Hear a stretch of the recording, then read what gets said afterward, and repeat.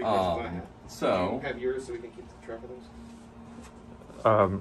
My questions? Oh, did you have any further ones No. so we can just try to keep track of them? so I'm gonna scroll way down here and patch. And look at what the circuit numbers are. Right now, I think all of the relays are just patched as one big group. Yeah.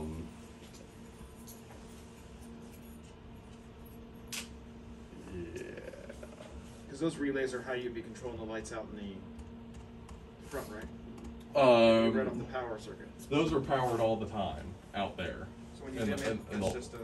Yeah, that is just data. If I remember correctly, they are powered from my panel, but they are set to on all the time, so that the Fresco controller or this controller can set them to off, but they remain powered. So the flash would literally be from here just turning on, off, on, off, Yes. on, off. Not a dim up, down. Well, or dim or whatever you wanted, but it's not physically changing their line voltage. It's just the DMX signal to that driver to control their output, rather than physically switch them on and off.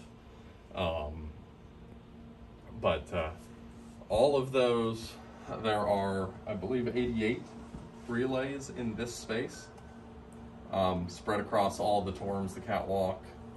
Yes, 88.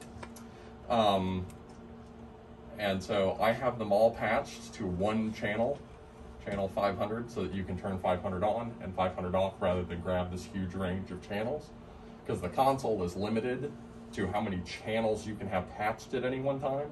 I don't think it's a realistic limit you will hit.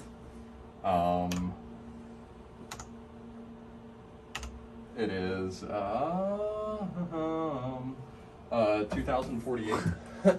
Not a realistic limit, but it's a lot easier to grab one channel and set it than it is to grab them individually, because you won't hurt anything by setting them all on. You're using data to control their output, so it's really no big deal to have them all on. But if you wanted to control a specific receptacle, you would come into the patch here, and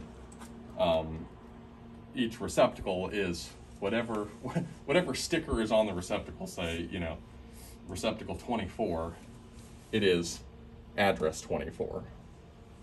So you could come in here and take Universe 1 address 24, unpatch it from 500, patch it to 501 or something else, and get discrete control of just that circuit.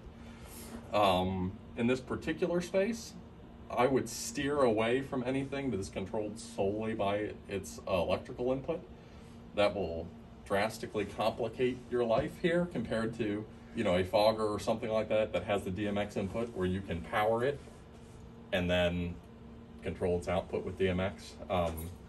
Particularly with this console, the way the basics of queue timing work out, anything like particularly a fogger that has a warm-up time and all that stuff, getting that set in the right queue and making sure that it's blocked so that it stays on through the subsequent queues and all of those things, so that when you get to when you want it to work, it works. That can get really complicated compared to something that is just on, and then when you're ready for it in that queue, you fade its DMX level up and it just runs. I think the only ones that we'd be concerned with here is the two black lights I didn't think had a DMX when we looked at them. And they would just be on or off. If the black lights are power only, you don't have much choice but to unpatch them from channel 500 or from channel 500 here, patch them as discrete channels, and move on your way. The black lights, like where are they? I don't think they were turned. I think they're actually hanging on. I believe they were still hanging up on the. Yeah, I don't remember. So maybe we're gonna go. If not, they would be. Everything else I think was put in that storage room on the side. Like literally black light. They're fixture black lights that you turn on and off to create the black light effect. Oh, Yeah. cool. So I'll look really quick while you. I wasn't yeah, sure. we're, if there was we're, a we're going to diff- need to walk in there and pull those in and at least give you a real brief overview on our way to the black box of what's where and all of those things. But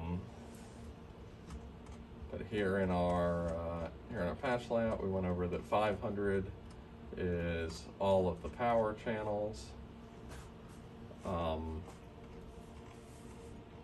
didn't mention this earlier. While I scroll up, there is a label key here on the keypad. You can label channels, subs, queues, all of those kinds of things.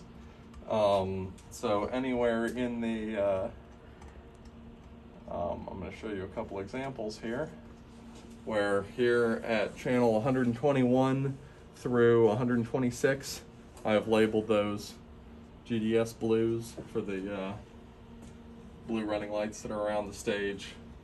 Those three are the work light circuits. Those were all manual labels. So you've got the keyboard over here. And we can,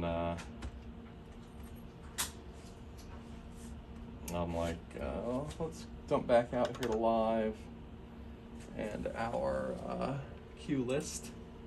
I could type, Q1 label. It brings up a soft keyboard, but we have a real keyboard. I'm just gonna type test, and now in the label field over here on this queue, it says test. And you can label anything from subs to channels. Subs, channels, queues, all those things. Can you label pages? I don't know if you can. Okay. And if you can, I don't know where that name would be displayed. And the real trick with all of these is, where does that label get displayed? Like a bunch of these channels have labels. None of the labels are displayed here on the live view. The queue list has a label, but it's only in this column all the way out here. And you can turn some of these columns on and off and things like that. But that's the only place that label appears. The most useful way for labels is the Submaster, because it'll pop that label right up there with the fader. But all of the other ones, you can label it, like in patch, you can label a channel just to keep yourself organized. I now remember what this channel is or why I patched it there or something like that. But then that information doesn't appear anywhere else. So it's pretty easy to forget about it and not do it because, I'd really like there to be a little text at the bottom of that tombstone that says, that's my aisle light or whatever. And that doesn't happen. So the black lights are hanging. The problem with the blue lights, just to mention from earlier, they're not on because you only have the front row on, and the front row they're not plugged in. So the back row, I think they are plugged in. I don't know why the back row isn't on. The furthest. Oh, that might just be the preset that's running because I don't have them on from the console at the moment. Yeah. So that's why we didn't see the blue differences, because none of those blue ones are on. Okay. But yeah, so do you have any other questions about the console before we head towards the black box, pull those electrics in, take a look at the system as we move that way? You're going to be coming back here to set up all that other stuff. Awesome. Yeah, I forget how many hours of training were part of the whole thing. I don't remember if it was 8 or 16 or 4 8-hour training. Oh, just 4 hours? Okay. So we might be coming up on the end of the 4 hours that was promised. But ACG has a great working relationship with the county. We don't just say, oh, contract's up, and disappear. So if you, especially with COVID and all that stuff, I know you missed the original training, if you needed a little more time, I'd give you a little more time and not just not tell anybody. And like I said, I think there is that other caveat in there about assisting in the operation on the lighting control sequence page. Yeah. So even if it's not in the contract, ACG usually provides it anyway, just because it's pretty complicated for you to use a space that was just handed to you with no information. Yeah.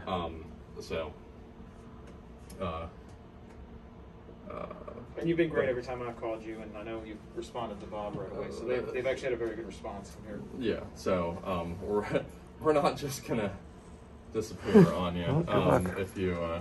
If you have more questions about the console, you can always ask us or ETC. If you haven't dealt with ETC's tech support, they're phenomenal. And they deal with the consoles all day, every day, and they have them in their tech support lab. Like while you're on the phone with them, they'll ask you something like, what version of software is your console on, so that I can go walk over to my exact duplicate of that console, set it to that exact same software setting, and try and do what it is that you're trying to do, or walk you through it, or whatever. And their tech support now has a callback feature, which is also awesome. Sometimes they have a 20 or 30 minute wait time, and now you can just be like, yeah, call me back, and all that stuff, which is awesome. Before we head down there, Uh-huh. can I? We don't have to do it right now, but before we leave, can everybody just sign in sheet? Oh yeah. Are we done with the questions and? Those are the things that So. it's If we long as- have more